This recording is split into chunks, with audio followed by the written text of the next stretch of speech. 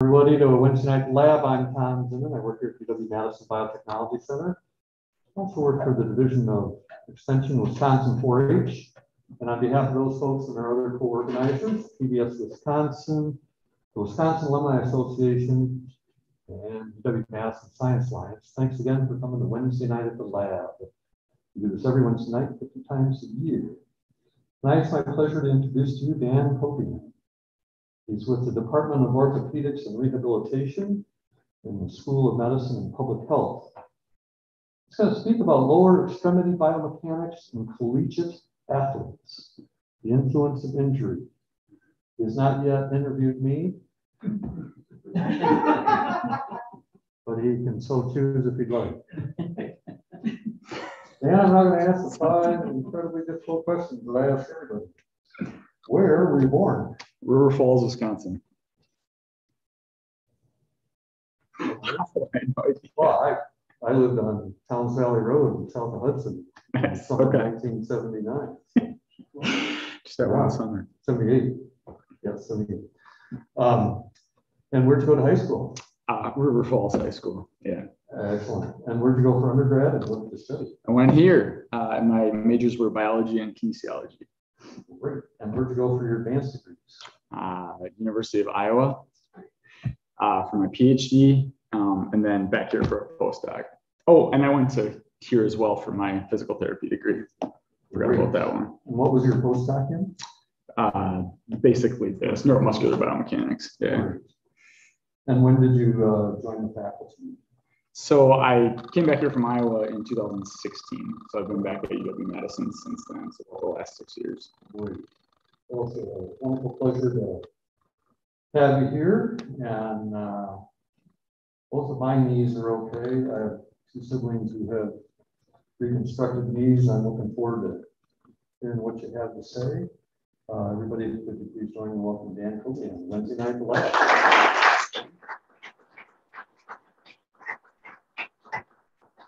All right. Thanks, Tom. Thanks for having me. Thanks to everyone for being here tonight. I'm happy to be here to give you this talk. I didn't know that those were going to be the 5 questions at the start, otherwise I probably wouldn't have had the background slide, which is very redundant now. But yes, I am an assistant professor here in orthopedics and rehabilitation. It is quite a bit of, schooling to get to this point. Just to be clear, even though my family makes my wife's family loves to make the Dr. Dan joke. I would never call myself doctor. That's confusing. I'm not a medical doctor, but that is my background. So what do I really do? Well, my job is multifaceted. My job involves classroom education of our current physical therapy students. So I teach multiple courses to the first year physical therapy students, as well as a number of guest lectures for the second years. I do treat patients, so I am an active clinician. I treat patients out at what used to be called the American Centers, now the East Madison Hospital, almost out in Sun Prairie on the east side, but I work in sports rehab there. I'm there about 1 day a week. This is more the research aspects of my job, which is, I guess I'd say the majority by time. So designing research studies, collecting data, analyzing that data, and then trying to distribute the results through presentations and various publications. And then from also a clinical or kind of a combination of clinical and research perspective, I would say I have a consultatory role as well, primarily with UW Athletics. So I work with some of our UW athletes, but I'd say a little bit more oversight, kind of providing information to try to provide our athletes with the best care.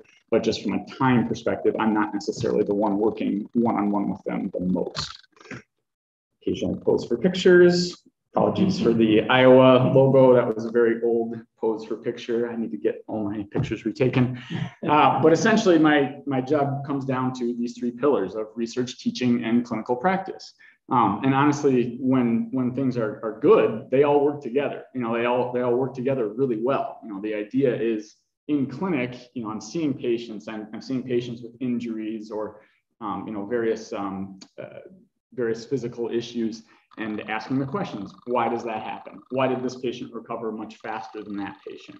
What is keeping this patient from fully recovering? Why does this injury keep happening?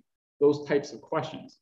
Then you can take those questions, go to the lab, and design your research investigations, try to answer some of those questions, and then I get to bring that information to our new students, right? And the idea of kind of carrying that information forward, and then hoping that some of them will take up those things as well and kind of keep moving the field forward.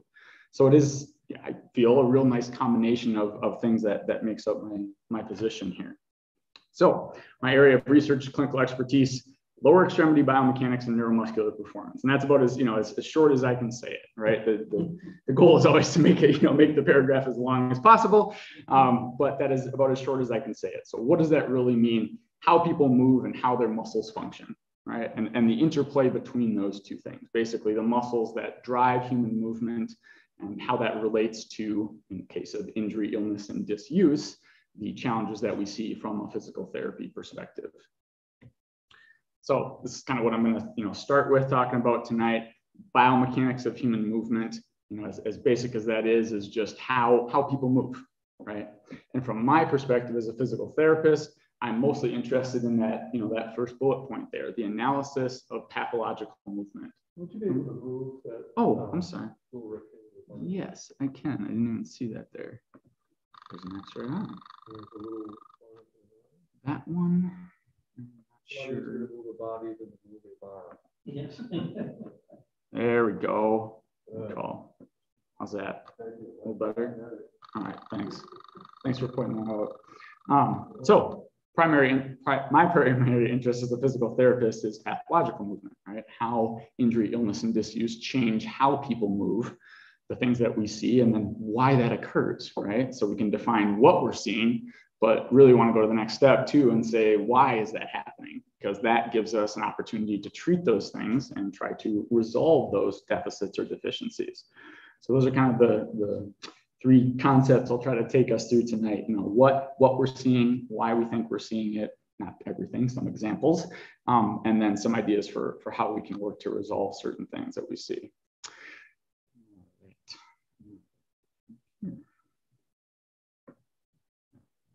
So the what, that first bullet point there, basically the term we use for this is kinematics, and that's motion. That word basically means motion or movement independent of forces or causes. And so when we say we're interested in the kinematics, it's like, my elbow is moving, my elbow is flexing, it's flexing through a range of motion, now it's extending through a range of motion. The normal amount of flexion or extension I should have at my elbow is 150 degrees. Okay? So that's kind of from a kinematic standpoint. Now, in terms of the motion at each of our joints as our bodies function, what we like to say is that structure dictates function. So basically the anatomical shape of our joints dictates what types of movement or how much movement is available at each joint. So in order to study these things, we try to, let's say, provide a framework and characterize the different joints or the types of shapes that make up the human body. So you've all heard of this, right? We have ball and socket joints, right? And obviously the example for that is your shoulder, your hip.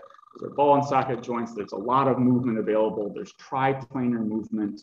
You can flex in my shoulder. I can flex and extend. I can ab and adduct, and then I can rotate, right? There's a lot of movement available. Now, I say it's a framework because that's really not all that accurate. If we're really looking at the shape of your humerus and your glenoid that it sits against, it's more like a golf ball sitting against a quarter. There's really not much of a cup at all there. There's actually quite a bit of instability there. That's why people have so many shoulder injuries, right? Is it's not a very tight joint at all. So again, it's really kind of a framework. It's not a perfect characterization, but it helps us study these things, and it helps us to be able to say, hey, the shoulder is a joint. You should have motion in 3 planes. The elbow, which would be a hinge joint or part of the elbow as a hinge joint, is a pretty stable joint. You should really only have motion in 1 plane, right? You should really only be able to flex and extend at the elbow there.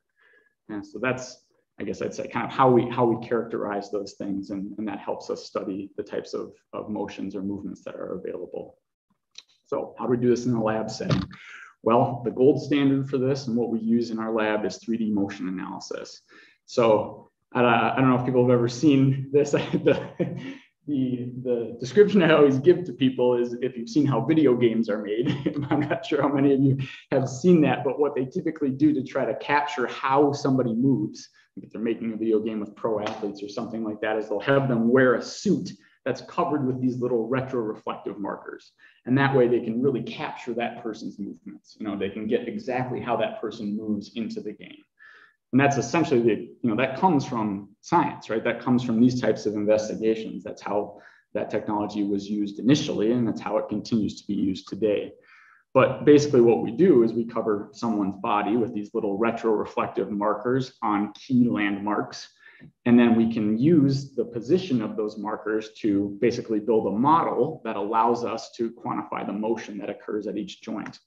So this is a little bit of an example from one of our older labs, but here's an example of an individual who is running on a treadmill. They are fully outfitted with the markers. You know, they are small, they are hard to fully see there. But then that second image shows the model on the computer screen, right? We can see all of those markers moving, and we can build a skeletal model on the far right based on the position of all those markers.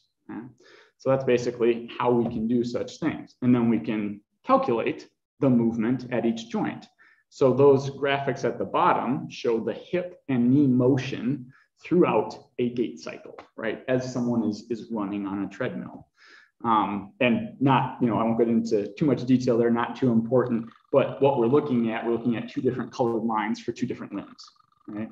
So the fact that they're almost the same tells us that that person is very symmetrical. That's a healthy individual, right? They have symmetrical movement of their hip and knee, or their hips and knees, as they're running on the treadmill. Okay? So that's just the motion analysis aspect of it. Then we get into the why, right, which is the forces. So the study of forces, or the effect of forces on the body, is kinetics. Okay? And all of those forces are forces that produce, stop, or modify movement. And what we're really interested in, right, is the influence of these forces on motion. Now, it can be forces, internal or external to the body, but from my standpoint, again, as a physical therapist, what we're primarily interested in is the muscle forces, right? Because that's what drives human movement. And those are often our targets for physical therapy intervention, because people have muscular weakness as a result of injury, illness, disuse. So those give us targets to be able to improve people's function. So that's kind of where my interest is there. So how do we combine these two things? and really tried to avoid putting these kind of graphics in here, because I just don't think they're that effective. So I promise there won't be many more. But it's the best kind of description for this I could find.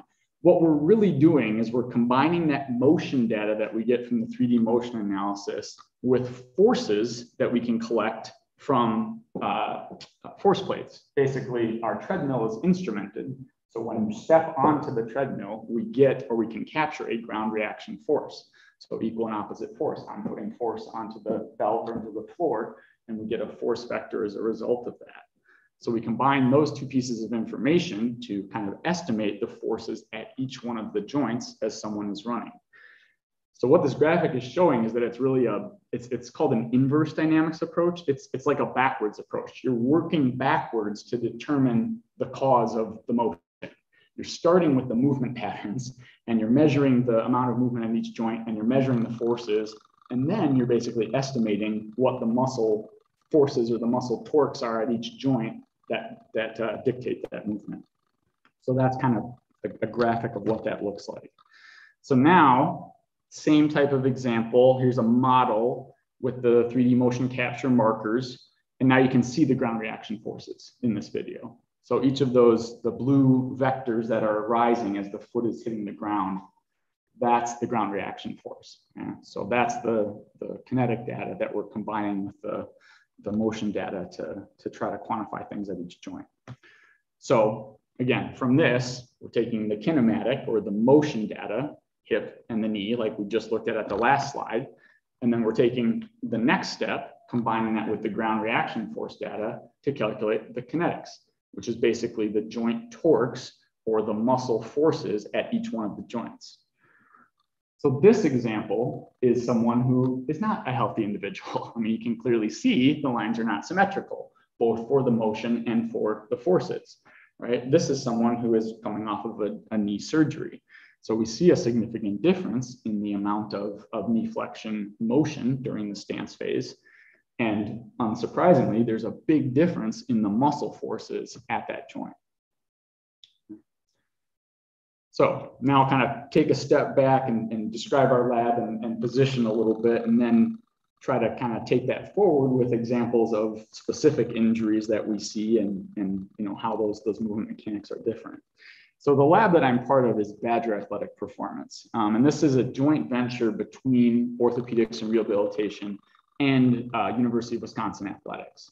And basically the idea is to combine these two aspects, kind of combine the research arm or the academic arm of ortho rehab with that D1 athletics.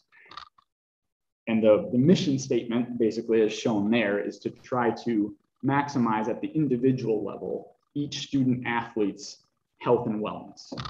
That's the idea. We're collecting data, we're collecting information from our student athletes, and then we're giving that, we're kind of providing, let's say, usable information based on what we take to help improve either athletic performance or help facilitate recovery from injury and illness. So that's basically kind of how things work in that realm. The lab director is Brian Heiderscheit. He's also a professor in ortho rehab and has been at University of Wisconsin for quite some time and has worked very hard to kind of establish this. Took quite a while for this to really happen, right? To kind of marry these two areas. But now that we have things, it's really a unique pairing, I guess I would say. There are a lot of other Big Ten schools that are trying to do this, but it can be very challenging to kind of get all the teams on board. Oftentimes people have a relationship with maybe one team based on the coaches or something like that, but to have kind of all of athletics on board is I'd say what makes us pretty unique, or makes Wisconsin's version of this pretty unique. All right, so the injury that I'm going to be starting to talk about, or kind of using as a example of some of the things we see, is ACL injury, so anterior cruciate ligament injury. Anterior cruciate ligament is a stabilizing central ligament in the knee, and it is, something, if you are watching sports or something like that, it's something you would definitely hear about because it's a very common injury in athletics. The mechanism of injury of the anterior cruciate ligament is typically rotation on a fixed or planted foot. Oftentimes this is opposite rotational directions between the thigh and the shank, or the thigh and the shin. And so you see the graphic there, and then you can see a soccer player is laying in a very similar position, right? So that gives an example of how that injury can occur. So common ways that injury occurs are somebody planting, cutting, trying to decelerate or stop their motion, landing from a jump. Now, you can also tear your ACL stepping off the curb, but it's less common. It's just not as high, high energy of a task. So usually we're seeing this in sporting events. Okay? Sports that have a high incidence of this injury, obviously men's and women's soccer, football, basketball, and volleyball, those tend to be some of the highest incidence of injury for this particular one. Typical standard of care, at least in this country, for ACL injury or ACL rupture is surgical reconstruction. Okay? So it's not necessarily repair of the ligament, right? That once the ligament is torn, it's not like suturing or trying to bridge both ends back together, although there are technologies in place to try to do that. But reconstruction is actually using some other tissue from the body to, let's say, kind of replace that ligament or create a new ligament. So this graphic just shows a few, and not in great detail, but shows a few of those options. Basically, the primary options are taking part of your patella tendon just below the patella, taking part of your quad tendon just above the patella, or taking part of your hamstring tendon right here. So either way, we're kind of borrowing from somewhere else in the body to reestablish the stability of the ligament and kind of recreate that stability. This is the reason why we have, why we study the ACL injury or study ACL injury and surgery so much. It's not that common, but it's common enough that when it happens, it can be a very devastating injury, both for an individual athlete and, from a team standpoint, if we're talking about, an athlete that is very crucial to their team success. It's a lengthy rehab. It's a really long recovery. The previous standard used to be kind of return to play in 6 months, but people kept getting hurt, going back to sport. And so that was kind of extended. I would say the current standard is more like 9 months to a year. And it's pretty well recognized that even in that first year after returning, people aren't really 100%. They're back, but they're not necessarily at their previous level of performance. So the current thinking is that it may even be really a 2-year injury to get fully back to where you are. Well, think about a collegiate athlete's career. It's short, right? I mean, it's 4 years at most. Well, maybe 5, maybe 6 COVID. It's not long, right? I mean, that's a significant amount of time. If you're suffering that injury in your second year or whatever, what do you have 1 year left when you return? So it's really devastating from an athlete's perspective. And then long-term sequelae. We know that if you have an ACL rupture, your chances of OA, chances of osteoarthritis in that joint drastically increase. I mean, even 5, 10, 15 years after the injury. I mean, if you're having that, we've seen people where you have the injury and when you're 20 and by, 25 or so, your knee is really not in great shape. And that's a problem, right? I mean, that's a really early time period for that joint degeneration to start. So kind of the idea is not only can we, how can we help people return to sport better in the short term, but how can we maximize long-term joint health? Is kind of the idea with an injury like this. So I'd say that's why it's kind of such a common, thing that is studied and such a common target of intervention in my field because of all these factors. So now let's actually get into the biomechanics aspect. So let's take a look at one of our University of Wisconsin student athletes running on our treadmill after an ACL reconstruction. I want to say this was 4 to 6 months after ACL reconstruction for this athlete. This is a women's track athlete.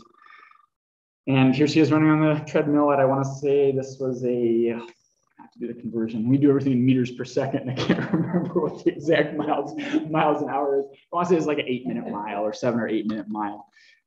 So not this athlete's maximum speed by any means, but a reasonable speed if they were running for distance. Okay. So here's the question: is the athlete running normally? Can you tell? I mean, they're running. Hard to say, especially with without prior experience or whatever in this. But even for me at full speed, I really have to look pretty close, to say, am I seeing a difference there or not, just by the visual. So in our lab, we do a very detailed set of assessments. We do assessments of muscle function. We measure or quantify muscle activity through different sensors on the skin. We measure their movement biomechanics when they're running, when they're jumping, when they're hopping on one leg. Basically, here's the way I can put it. The closer you look, or this is what we found, the closer you look, the more you find, or the more abnormalities you find. Just looking at that video on the last slide, it's like, yeah, she's running. It looks okay, it's fairly smooth, but when you really start measuring these things, it's kind of shocking just how abnormal or how asymmetrical some of these individuals are when they're moving or when they're performing these athletic tasks after an ACL reconstruction. So let's take a look at another example and kind of work through this. And now we slowed it down, much easier. So we always film in slow motion. This is a men's wrestling athlete, same, injury. I want to say it's 4 months after surgery or so. So I'll give you the hint now. So the right leg is the involved leg for this individual. The left leg was the healthy leg. So what do you see as the difference there? If I freeze it in mid stance like that, what are we seeing as the difference? Some of the easiest ways to try to detect this or to try to point this out by the eye is the height of the waistband. So that helps because for our images here, we have a very clear distinction there, right? If someone was wearing a long t-shirt or clothes, that would be difficult. But that gives us a clear indication there. The other thing would be the height of the head or shoulders, right? We can clearly see almost the same point of mid stance on the left leg. We can see almost half of the athletes, almost to the nose. And on the right leg, we're barely getting to the bottom of the chin. So clearly, on the healthy leg, the athlete is, the whole center of mass is dropping down further than what we're seeing on the injured side. Okay? And again, we can measure this. That is exactly what we're doing. Obviously, we'll see they're wearing the 3D motion capture markers. So here's what we see kind of characteristically after these types of injuries. When people run, they do so with reduced knee flexion angles. As a result, the hip is in a more extended position, or a more straighter position there, and they have less ankle dorsiflexion. At the ankle, this motion is referred to as dorsiflexion. So less dorsiflexion just basically means less, a straighter angle at the ankle. So basically the way I can describe all three of these is just, it's like a stiffer landing, right? There's just less motion at each one of these three joints. Okay? How much less? The knee is flexing for this individual about 9 degrees less on average. The hip, not a huge change. The ankle also about 9 degrees less on average. Okay, so that may sound like a relatively small amount, but when we come back to what normal is, we'll see that that is kind of far outside those ranges.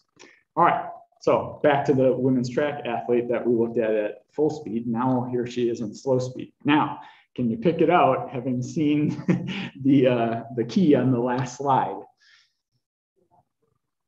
Is it left or right? Which leg is she not sinking as much on? If you said left, that is accurate. Left leg is the involved leg. Right leg is the healthy leg.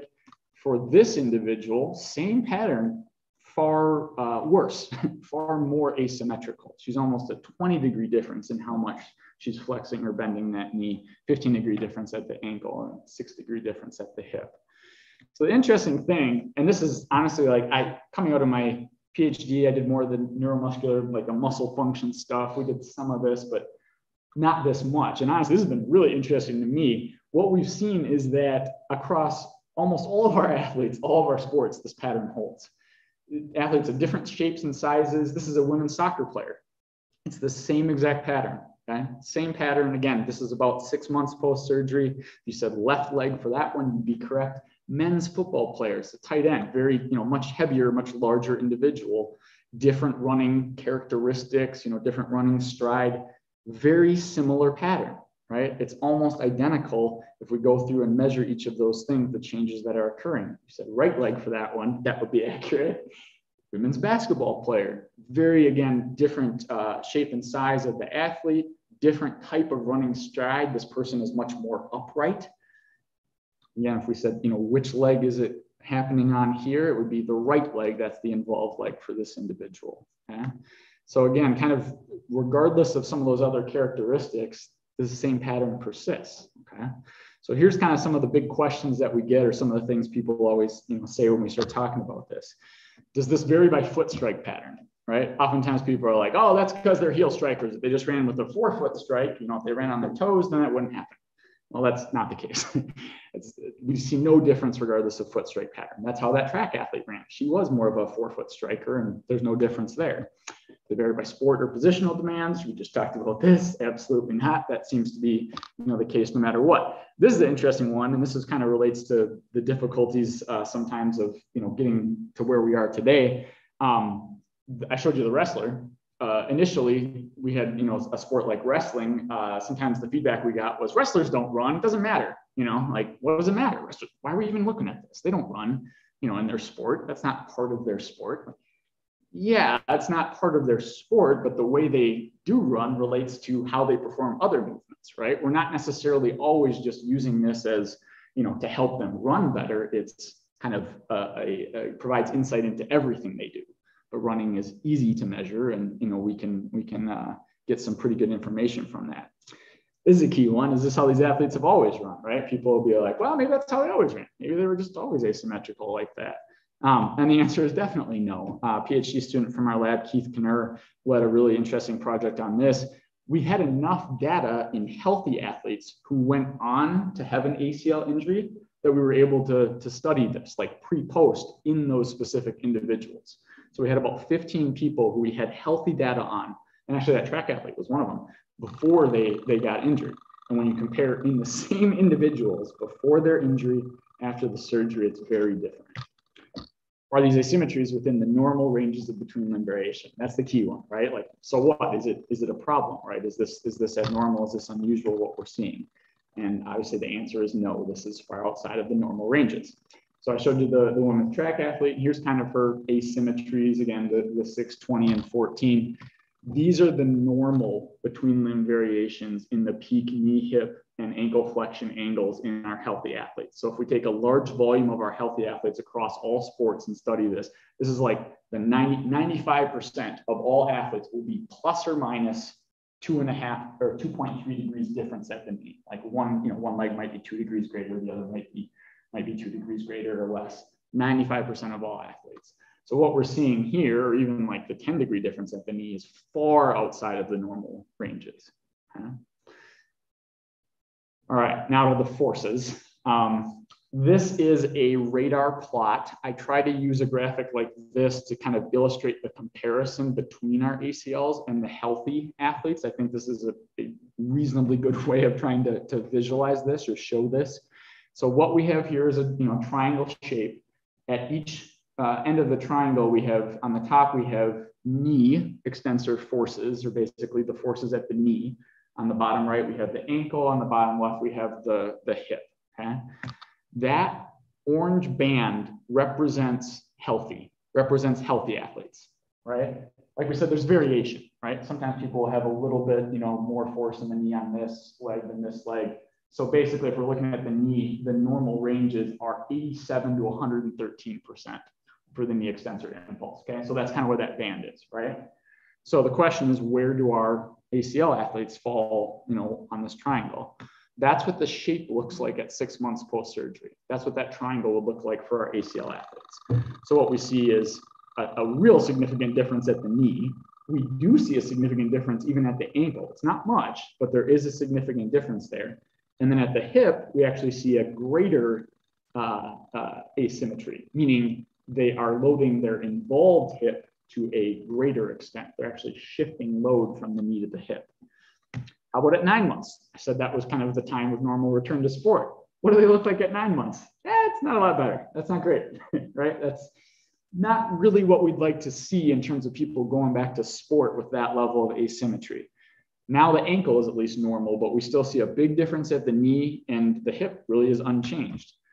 13 months post-surgery, okay? Even over a year post-surgery. It's a little bit closer, but it's not there yet. And it's really not, again, where we would like it to be. It's certainly not within normal ranges. The hip is still asymmetrical, and the knee is clearly asymmetrical. So the average knee extensor impulse, 13 months post-surgery, is 73%. And I said we want to be between 87 and 113. And the average hip is 110. And for that one, we'd want to be, I want to say it's 93 to 107. Okay, so it's outside the normal ranges for both of those. This was a combined data across 17 athletes. Of those 17 athletes at over a year post-surgery, only 3 of the 17 were normal, basically for all 3 motions. Okay, so I guess that kind of tells you like our success, right? It's not great, right? Only 3 of 17 at 13 months post-surgery are running with normal lower extremity biomechanics. Okay, this is kind of the, sometimes these are the favorite slides. Well, so what? Like they can run, right? What does it matter if it's asymmetrical? Like they can run fast, right? That track athlete was back at her sport at 9 months post-surgery and set some new personal bests for her event. That's kind of crazy. Like that's really interesting. The ACL itself is an innervated ligament. It's vascular. It provides the body or the brain information about the joint position or the position sense of the knee. When you take that out of the system, we really expect it to be normal, right? Is that even a reasonable expectation that we could possibly reestablish symmetry in that way? I don't know the full answer to that question. Here's the current understanding or the way that we currently approach it. Does running with those mechanics create an injury risk, right? Is that a problem? Is that bad? In the short term, I would say probably not directly. Like just running, straight line running with an asymmetry like that, I'm not sure you're at any greater risk for injury. But if you try to stop quickly, if you try to land from a jump, if you made contact with an opposing player, that may be different. Now you're going to land with an extended knee position. That's an increased risk for ACL injury. The other issue is long-term, right? We talked about the potential risk of people going down that road of osteoarthritis when they have an ACL injury. That's really that kind of key factor. When you're moving abnormally like that, when you're loading the joint abnormally, is that a big risk factor for setting someone down that road? That's really my concern. I really don't, at this point anyway, like I really don't want to set someone up to have that like 5 years later, hey, your knee is in terrible shape, right? You've got significant joint degeneration at that point. We're starting to see more and more studies like this. Abnormal biomechanics at 6 months post-surgery are associated with cartilage degeneration 3 years later, right? Which is really interesting, right? The idea that, hey, even 6 months after surgery, if you're just loading that knee abnormally a ton, you're setting yourself up, for those joint degeneration changes to take place. So I guess I'd say like best current evidence suggests we should attempt at least to bring people back into those normal ranges to, yes, improve performance in the short term, but more promote long-term knee joint health. All right, so why is this happening? Let's look at a scatter plot of the running knee kinetics and time from surgery. So on the x-axis, on the bottom here, we have months post-surgery. On the y-axis, we have that knee extensor impulse symmetry, okay? Here's that normal. I said 87 to 113%. That's that normal range of between limb asymmetry there, okay? So what we can clearly see, there's maybe some relationship here, but it's not the whole story, okay? Like there's something there, but it's explaining a very small percent of what we're seeing. And frankly, that's a good thing. If it was just time from surgery, I don't know, there's much we can do about it, right? If it was like, hey, well, you just got to wait 3 years and then things will resolve. Well, okay, that's, again, not great to think that there's, nothing that we can affect there. So time plays maybe a small role, but not a huge role. So let's take a look at a little bit more information, kind of bringing the neuromuscular aspect into this. Now you're seeing patient running or athlete running on the treadmill. You're seeing a different kind of data. What you're seeing there is the signals of a surface electromyography. So what it is they're small sensors that we place over the muscle bellies of the thigh and of the legs that give us information about when the muscles are active, when the muscles are firing, okay? So these are placed on one of the quadriceps muscles, one of the muscles on the front of the thigh for both legs for this individual. So what you can see basically is when they're landing on that leg, on, off, on, off, on, off, on, off, right? The muscle is firing as they're putting weight through that leg, and then it turns off when they're in stride, when they're in swing phase, okay? So we can clearly see that muscle is active, and we can quantify the amount of torque that is produced at that joint, right? This is the result of that inverse dynamics approach. This is the knee joint moment, or the knee extensor torque that's generated when someone's landing on the leg like that. So here's the big question. Does your patient have the ability to generate, or does the athlete have the ability to generate that necessary knee extension torque? Well, as it turns out, quadriceps neuromuscular dysfunction is ubiquitous. It is a hallmark of ACL injury and surgery. Any knee injury that occurs, we see a kind of an immediate, let's say, protective shutdown of the quadriceps. There's definitely a lack or a limited ability for your brain to fire the muscle early on, and that seems to persist. In addition, we see a significant amount of atrophy of that muscle group. So there are 4 heads or 4 portions of the quadriceps muscle, and combined the muscle volume there is the largest muscle group in the body by volume. So that alone gives it some functional importance or functional relevance. Okay? But what we see consistently is that quadriceps muscle function is altered, it's abnormal, it's affected by these types of injuries and surgery. I mean, there's an individual post-surgery. Obviously, you can tell which leg is the uninjured leg just based on the size and volume of the quadriceps muscle. Now, compared to the injured leg, it looks like it's almost half the size, right? And it's not unusual. Big difference there. And what we have seen is that quadriceps function is related to a lot of these abnormalities that we see. So, our data, okay, another scatter plot, trying to show any more of these. But now on the x-axis, we have quadriceps strength symmetry. So ideally 100%, okay? We can see it runs from kind of 20 to 120%. Ideally, most people, most healthy individuals would be at 100 plus or minus 10%. On the y-axis, we once again have that knee extensor impulse symmetry during running, okay? So this is something like 120 of our athlete collections from 4 months to 2 years post-surgery. So that's that normal band, right? That band represents typical between limb symmetry and healthy control athletes. So clearly not many of the dots in that band, right? It's about 10 to 12% of all of our collections that end up in that band for our post-ACL athletes. Now, is there a relationship here? Yeah, there's some relationship, right? We can clearly, it's a stronger relationship than the time from surgery and the running knee extensor impulse.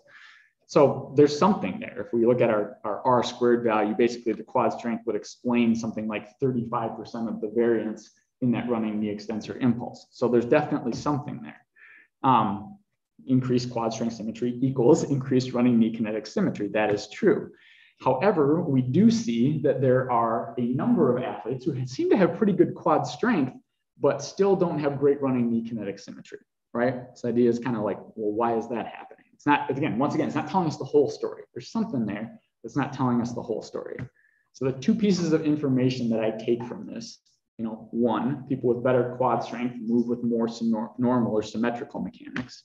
But two, even with the restoration of that peak quad strength, abnormal movement mechanics can persist. Okay? So the next question is, all right, so now bringing it back to the clinical aspect, as physical therapists, how do we attempt to resolve these abnormalities, right? How do we attempt to address these things? And the answer to that is, it depends on the cause. My students, you ask a question in class, if someone doesn't know the answer, they're like, well, it depends. And then, I can't be like, well, that's wrong because, there's something right about that, but it's kind of the go-to answer in our classes. But in this case, it's true, right? It really does depend on the cause. So I'm going to, again, bring up the scatter plot here. For these individuals, what do these individuals need, right? If I was looking at if I was seeing one of these people as a patient, these people need better quad strength, right? That's what they're all below 60% for that quad LSI, okay? So if I was just watching them run and they're running, with this big abnormality, I can't say like, hey, can you bend your knee when you run? I can't just ask them to do that because their body, they physically can't do it. They can't generate enough torque here to absorb the impact of landing. Okay? So it's a losing game. I can't ask them to do that and get that to happen.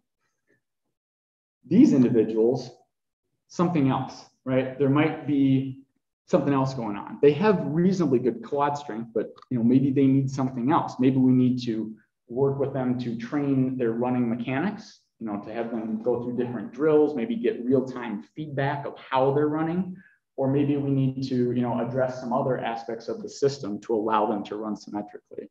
Get a little woodpecker sound in this plan here. Trying to figure out. Sorry. We've never had a woodpecker before. I didn't bring it's only in the Zoom, it's not in the house. So, no worries. We're trying to figure it out. They don't usually stand here and stare at people. I mean, wouldn't be the first. All right, no worries. So I'll give you an example, right, of what I will call individualized treatment. Because we use this information on the group level, right? Again, on the group level, we can say, hey, if you have better quad strength, you're going to run more symmetrically. But that doesn't help the person who's way over on the right side, right, who has 100% quad LSI and still runs asymmetrically. They already have that. Then we're not doing them any favors. We're not really addressing their deficiencies. So this is an example of individualized treatment. This is data from a college soccer player, one of our collegiate men's soccer players, 5 months post ACL reconstruction. This individual's quad strength symmetry is 88%. So again, not to get too far into this, but basically on the right, we're just looking at their ability to generate quadriceps muscle force, basically. When we measure it, they're almost symmetrical, about 10% different, which again is right on the edge of those normal between limb ranges, right? I said, 100 plus or minus 10%. At 5 months post surgery, that's great. That'd be much better than our average. Our average at that time is, maybe only like 60% or so. So that's really good. However, when we ask this individual to try to produce quadriceps force quickly, we see a very different picture. So now if we're trying to kind of quantify their ability to generate force quickly, we kind of sometimes call this power. It's not really that, but that's the way to think of it. We might look at the slope of that torque time curve. And if we look at the slope, we can see there's a big difference there. And looking at our muscle activation data, we see on their involved limb, they can't fire the muscle quickly. Okay? So why is that important? Well, when people are running, it happens pretty fast. There's a very small amount of time available for them to develop force. That stance phase, when the foot hits the ground and the muscle is active and then the foot's off, that happens in about 1/10 of a second. I mean, it's like that. So it's not just that the muscle needs to be strong, but you need to be able to turn it on and off quickly. Okay? So those are two kind of different aspects of the muscle function. So that's something that we can kind of address differently. If we were trying to make someone strong, we'd give them a certain type of intervention or exercises. If we were trying to make them faster and more powerful, we'd train them a different way. So these are the types of exercises that we're prescribing to this individual. Basically, it's our typical, let's say, lower extremity strengthening type exercises, but the way the athlete does them are different. So he's doing a lunge with a quick or rapid pushback to standing. There's a seated knee extension exercise, but again, the command are to try to extend the knee as quick as you can. Okay? And we can use a variety of loads. If we use low loads, they'll move faster, get more velocity. If they use high loads, get more powerful. Okay? Same type of action now with the leg press. Again, they can go down with control and then push up as fast and as hard as they can. So we're all working on the ability to fire the muscle quickly. And for this individual, that's going to be very beneficial. So now let's go back and kind of look at the results. So this was the initial data after 3 months of training that was kind of focused more on this rapid or powerful contractions. That's the improvement we see. Okay? So at that point, he has almost no asymmetry in that rapid activation or a significant improvement in that symmetry. And unsurprisingly, we see more symmetrical movement mechanics because again, we are addressing the factors that are preventing them from moving normally. Okay? But for a different individual, I wouldn't say that's the best choice, right? I may have another individual who has, strength and power symmetry that are about the same. Well, then they don't just need the fast contractions, they need both, right? They need strength and power. So you're kind of trying to combine those things on the individual level. Not to go into other things too far, I was debating whether to cut this slide or not. But one last, just kind of example, everything that I've showed so far is knee. And I will be clear that, most of what we do in our lab is lower extremity. Most labs, biomechanics labs, are either lower or upper extremity. It's like you almost never see both in the same lab. And I think it just has to do with like the training, the training that you go through. Someone's trained kind of more from the lower extremity standpoint. They don't get into the upper extremity. That's almost always what you see. But we do more than just knee injury. Obviously, we've seen a lot more hip surgeries lately. So that is something that we're evaluating as well. We see Achilles repairs, we see ankle surgeries as well. So we are collecting that data as well and kind of looking at that. And the point I just want to make is that, each one of these injuries are different, right? When we look at someone who's had a hip arthroscopy and look at their running mechanics, we see very different things. We don't see these differences at the knee. That makes sense, right? But what we do see is changes in how much they can extend their hip during the swing phase. So now it's more of a kinematic change. It's really not necessarily the force changes that we're seeing. We're seeing more of the motion changes. Okay? So again, that relates to maybe our interventions for this person. Maybe they don't need strengthening or that kind of muscle exercise. They need stretching. Okay? It's a little bit different depending on the type of injury. All right, so hopefully that's reasonably on time. That's kind of wraps up what I had to share here tonight. But basically kind of in summary, and obviously it's not just us, we're learning from all the other groups that have done these types of things in the past and that are doing these going forward. But that ultimate goal is to better understand how the body responds to injury and then the things that we can do, right? To help individuals, to help people on an individual level to return to the activities that they want to participate in, live healthy and happy lives, and then long-term try to preserve their joint health. So that's all I got. But thanks very much. I'm happy to take any questions if there's time for that. I feel like I usually take up all the time.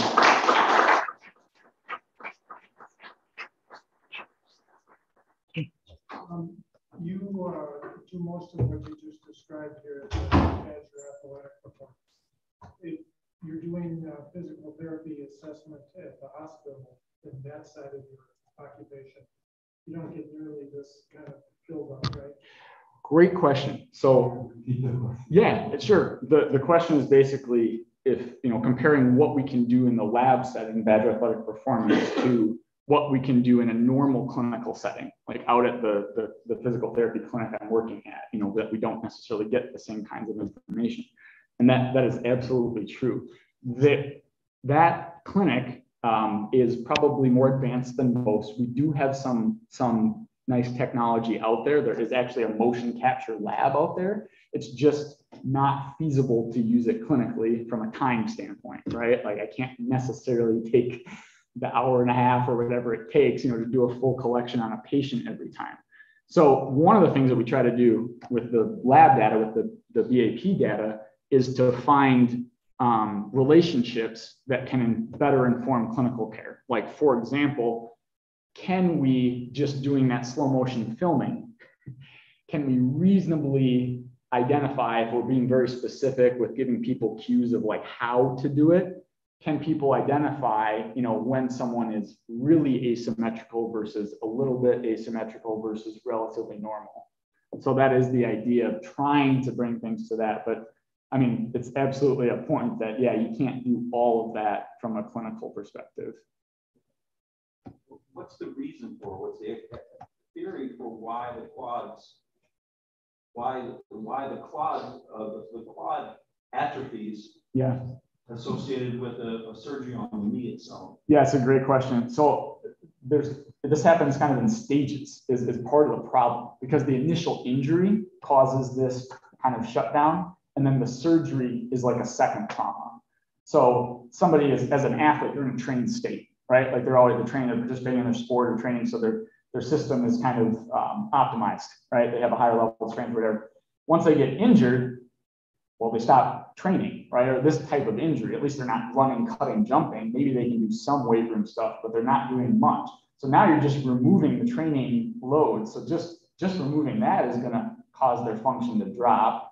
And then specific to the quad, in some ways, the reason that originally happens or initially happened, we think, is more of the body's protective mechanism, because the quad, when it contracts, it does create forces at the knee joint, right? It does create shear forces or compressive forces at the knee. So the thought is that that's kind of like initial protective mechanism, but then for reasons we don't fully understand, it can be very hard to resolve some of those impairments. But so you've got basically trained state, injury to here, and then you kind of just go down a little bit more. Then you have a surgery, it's just another trauma, and now you're really trying to work back from a far ways down, is the way I'll say it. And so one of the things that we talked about is, can we do more preoperative intervention? Like after your injury, but before your surgery, can we try to get you as strong as we can and kind of get your system working again? So at least you're kind of like working back up a little bit before you're going to get this other hit from the surgery. When you are looking at ACL injuries and you're talking about osteoarthritis in the knee, do you follow any of these student athletes long term to determine if that hip asymmetry ends up in early hip osteoarthritis? That's a great question. That is a great question. Thanks for the question. So and I say it because it's a really, you want me to repeat it? Thank you. Sorry, I was thinking, Mike. The question was, after the ACL type injuries, not only are we seeing the differences in the potential arthritis at the knee, but at the other joints, right? At the hip, because we know there are some changes that occur there, are we also seeing arthritic changes there? I would say it's understudied. We don't really know yet. Most of the focus has been on the knee. All of the data that I was kind of like that paper that I showed, that was from like a year and a half ago, I want to say. It's all pretty new information because the imaging techniques are really improving for being able to kind of quantify the cartilage health at each joint. So I haven't really seen any long-term data on that, but it's a really interesting question, and it's something that people are starting to study more. So one of the individuals that we've kind of started to partner with or talk with his professor at Marquette University. And his whole kind of funded research lab is more about long-term, like what happens after you retire from sport. These high-level athletes where they've had this significant load, they all have all these injuries, and then what happens, you know? And that's definitely one of the, you know, aims of his work, and it will be very interesting to see. But it's hard to say. We haven't seen it to the extent for sure that we have at the knee, but I really don't know beyond that. Thank you. Just have a question regarding, you had the triangle between the knee and the hip and the ankle. In terms of physical therapy, like when you did this comparison, was it physical therapy like daily, weekly, bi-weekly, or and did that really affect the results, or could they improve those results? Gotcha. So the question was related to the physical therapy that our athletes were receiving, specifically the people that I showed the radar plot for of the hip, knee, and ankle. And were they getting, you know, regular physical therapy? Was it daily, weekly, and how could that influence the results? So honestly, that's one of the interesting things about this is that's collegiate athletes, right? They have great resources, you know, like they can come into the training room every day, right? Like, and that's what they typically do early on. That's not necessarily our standard outpatient clinical care, right? For ACL, it's more like maybe 2 times a week early on after surgery, and then later on 1 time a week because insurance won't, you know, compensate at that level. But a collegiate athlete is a different situation. So I would say that, you know, they do have a volume of care that is much greater than your typical patient. It is hard for me to say anything about quality of care necessarily. We have tried to implement, you know, a number of these strategies based on things that we've seen.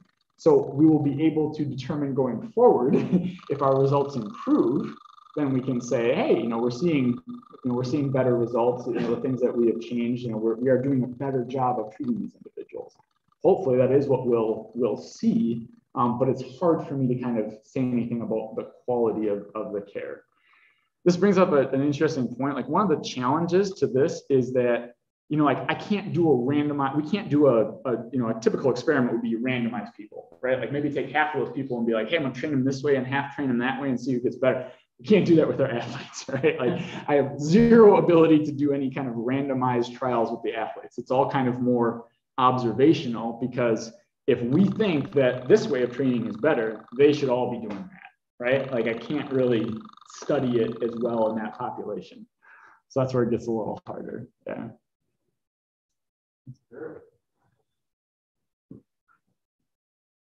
Do your student athletes have any, or have you looked for any limb length discrepancies? And does that affect how they heal from this kind of thing? The question was, do the student athletes that we've studied have limb length discrepancies, and does that influence, you know, healing or any of the differences that we see? We do measure limb length regularly because all the athletes undergo body composition scans as well. That's part of kind of our standard testing process.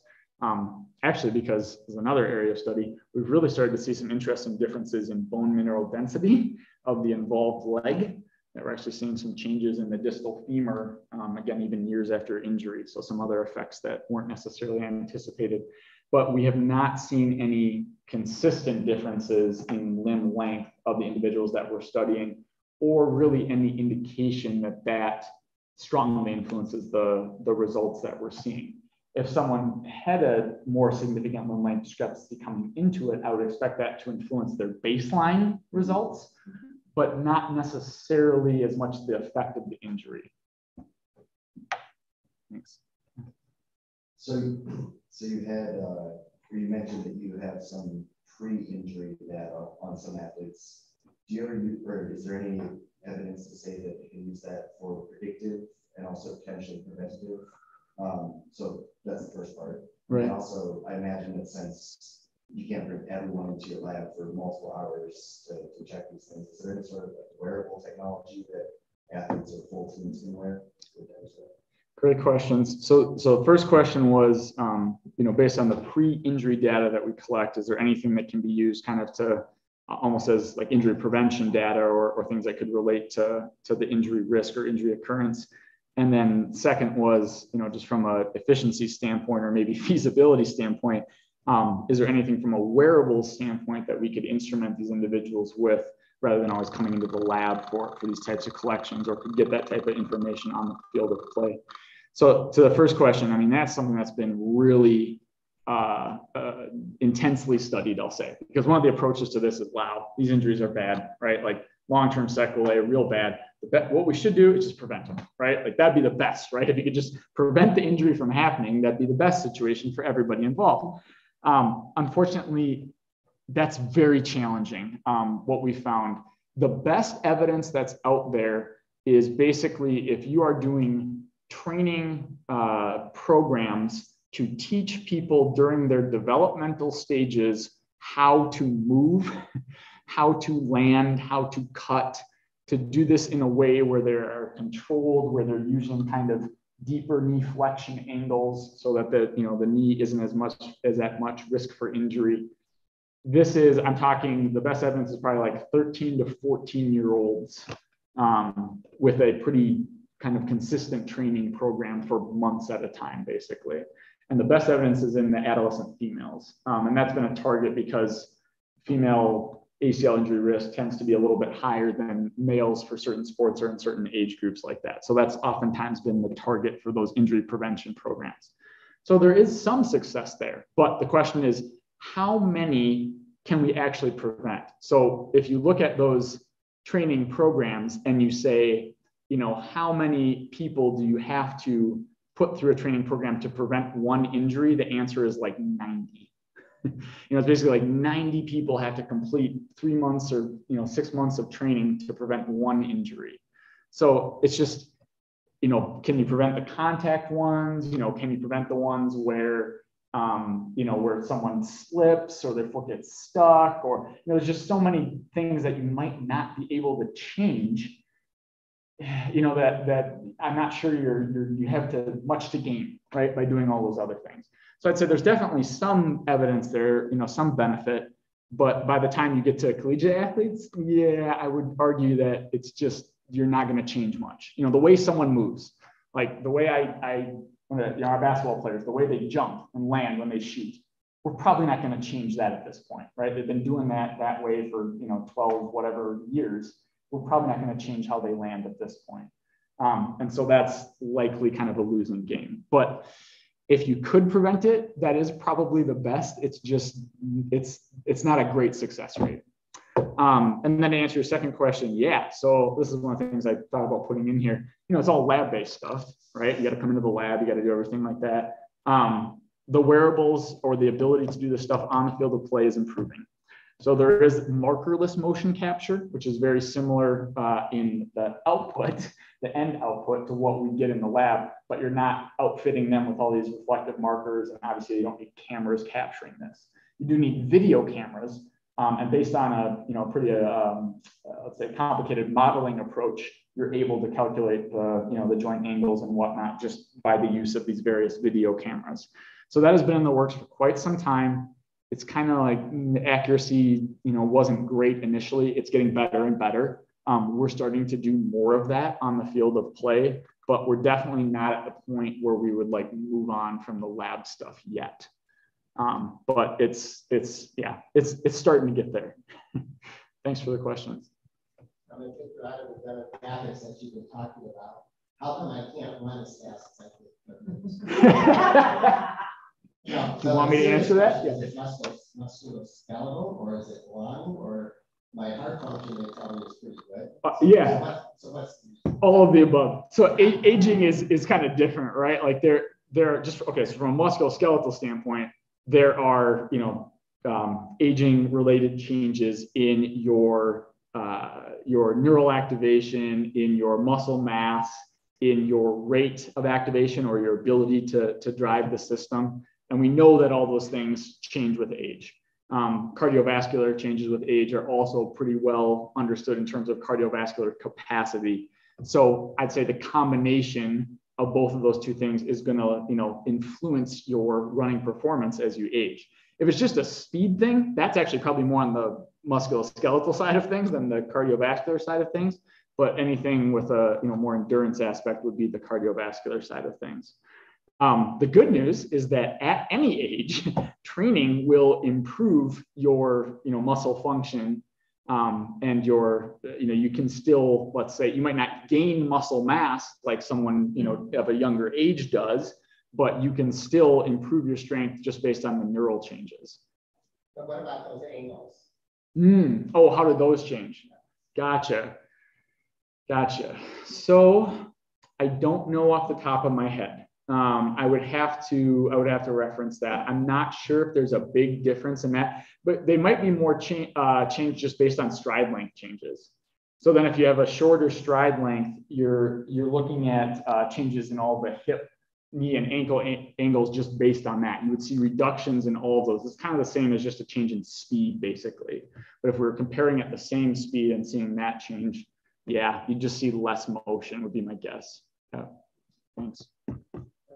Question based on what you said about 13 and 14-year-olds. My guess is that women's gymnasts are the youngest Olympic medalists. Yeah. Figure skaters,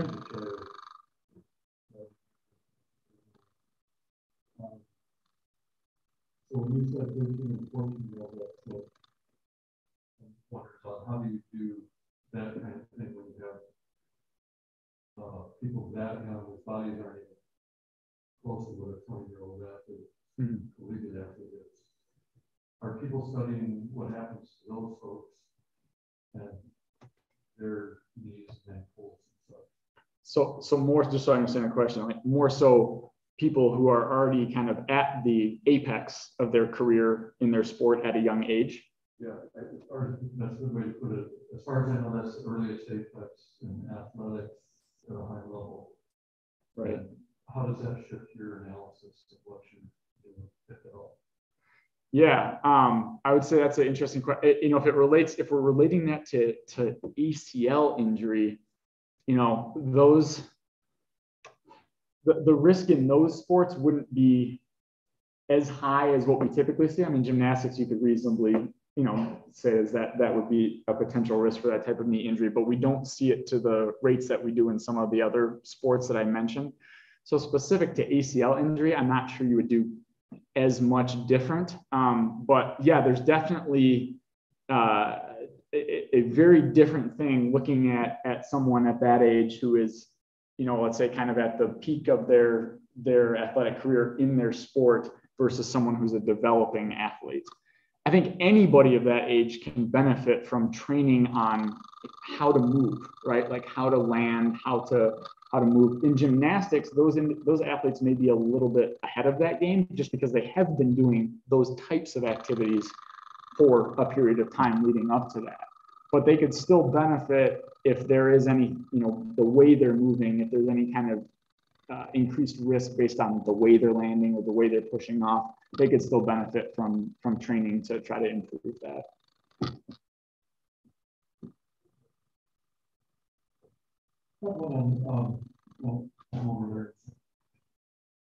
The knees and ankles are lower extremities, shoulders, neck. How does the hip and the pelvis fit? Because you do that crossover both lower and upper. Yeah, hip and pelvis is generally considered lower extremity. So when you have spine, is that kind of in between. That's kind of no man's land. No, but spine related research is kind of its whole, I'll say just kind of like its whole separate area. So we have done some spine related investigations and kind of quantification of spine motion in partnership with some of the spine surgeons here. But that is I'd say kind of doesn't necessarily fall under one or the other. When I'm thinking upper extremity, that is primarily like shoulder, elbow, wrist and hand. Yeah. I was wondering, could you discuss these marker lights that you mentioned earlier? What are they comprised of and how do they work exactly? Yeah, so it's the question was about the marker lights for motion capture. So it's really just a small globe-shaped, object on a rubber base, which can be affixed to the skin through like a medically safe tape, basically a tape designed for that. And all it is reflective tape that is kind of around that globe shape that is, that the camera picks up. It's a passive motion capture system. So the camera is detecting that reflection from the marker. So actually what you have to do when we do these collections, people's running shoes have reflective components, right? Run at night, so it's safe.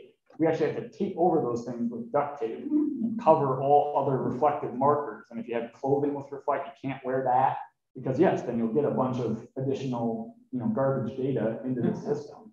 But that's basically what it is. You're just anything reflective is then being captured by the cameras. Well, the vital role of duct tape in your research. Yeah, for sure. Hey, anybody, right? There's always a vital role for duct tape. The older systems were actually active systems that just switched. Basically, the things that you put on someone's body, you turn it on. It was like power it. It was an actual light, and then the camera was observing it that way. But this system, the current system, is much easier. If you don't have to provide power to all the markers you're putting on someone, it can just be a passive system, and then the camera will capture the position. So you don't have to use LEDs anymore. No. Yeah. Right. That would be the older. Yeah. I'm kind of wondering, with all the motion and gait analysis that you're showing, could that actually be applied to help people with like cerebral palsy to actually have a better gait and have better motion? Because when they're growing, you could actually maybe identify some muscles which need to be more stretched out or exercised, so they would actually have a better gait by the time they turn 18. Absolutely. So the question was about using the motion capture for conditions like cerebral palsy, where there's some significant abnormalities and to help identify deficits that could be targeted. And yeah, the answer is absolutely. This, I gave the example of, this is most of the research that I focus on, athletic performance or our UW athletes, just because of the types of injuries that I primarily study. But absolutely, this technology is used for those types of conditions. The lab, we used to have a lab space. Well, there still is lab space over at Research Park, kind of on the west side of town. That's where that kind of older treadmill running video came from. There was a partnership with pediatric gait analysis there for quite some time as well. And a lot of that going on. So we'd actually have some of the kids come in and do that. I just wasn't as much involved in that research, but many of our pediatricians and some of our other researchers were. So yeah, it can get a lot of, valuable information, or really objective information about the movement patterns in a variety of conditions. It just tends to be pretty common in athletics, I'll put it that way. Okay. What kind of sports did you play?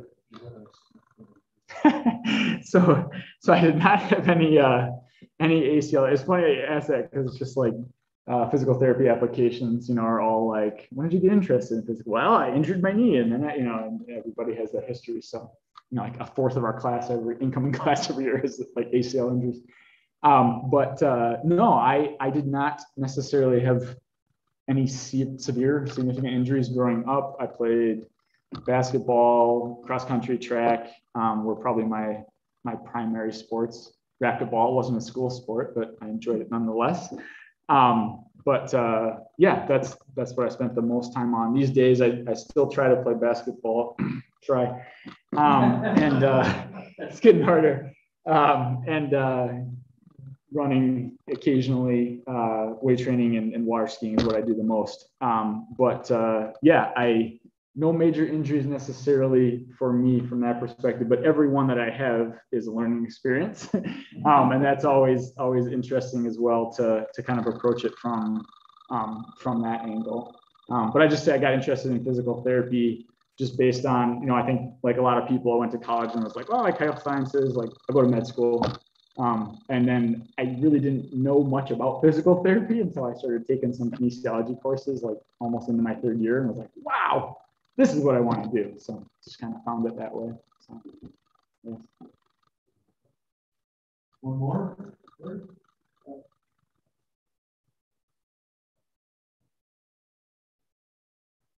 you mentioned that the ACL was innovated. So there's some communication within the ACL and everything else. So what kind of communication is occurring along those nerves in the ACL? So it's sensory, information. So it's basically providing information to the brain about joint position sense of the knee. So this is one of the the major problems, like when after someone lacks an ACL or has an ACL rupture or whatever, even if they are back to the point where they're walking again or whatever before surgery, they may have significant instability, not only because of structurally the knee is less stable, but their brain is less able to know where their knee is in space. So kind of like, think of like after an ankle sprain, you kind of, feel a little more wobbly on that leg. Part of it's structural, but part of it's also the neural aspect of things. There's damage to the sensory nerves in that area, and it's harder for you to voluntarily control it. This has been a huge area of study recently. There's basically the idea that peripheral joint injury causes more changes to the brain than we initially thought. So a lot of advanced imaging, MRI type studies basically see that in people with an ACL injury or ACL reconstruction, there's a lot more brain activity to accomplish simple tasks. So like for me, as someone with an intact ACL, to balance, requires a minimal amount of whatever input or output. But for someone lacking an ACL injury, they maybe need more focus, right? Or they need a greater amount of activity. And one of the things that we've seen, it relates to vision. People become visually dominant. So if you allow them to keep their eyes open and look at something, like they can balance pretty well, but now you remove the vision from it and they have to rely more on that sensory input, and their function is really diminished. So it's an interesting idea for sports performance, because during your sport, there's a bunch of things going on. You can't focus on just how you're controlling your knee. You have to respond to opponents. You have to make quick decisions. So anyway, thanks. That's an interesting question.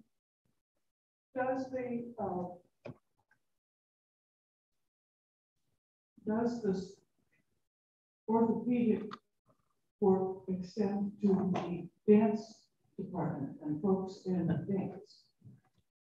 So I would say, and the question was, does this orthopedic work extend to dance and people in dance? So I'll just say this from a UW athlete perspective, we do work with Spirit or the cheer, squads. Like if they have these injuries, they're part of athletics. We do evaluate and provide treatment to them as well.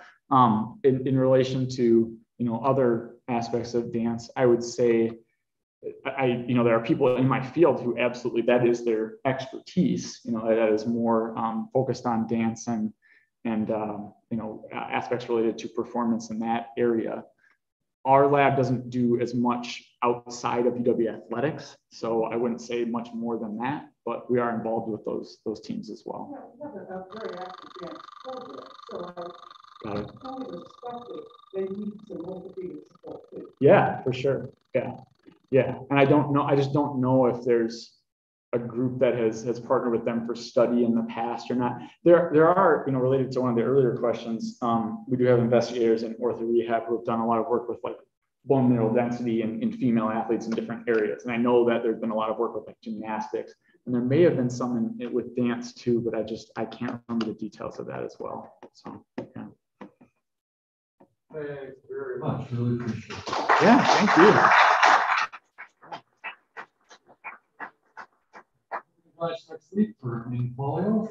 That'd be a great follow-up. Amy will be really interesting after this. Not plan it this way, but I'll take the serendipity.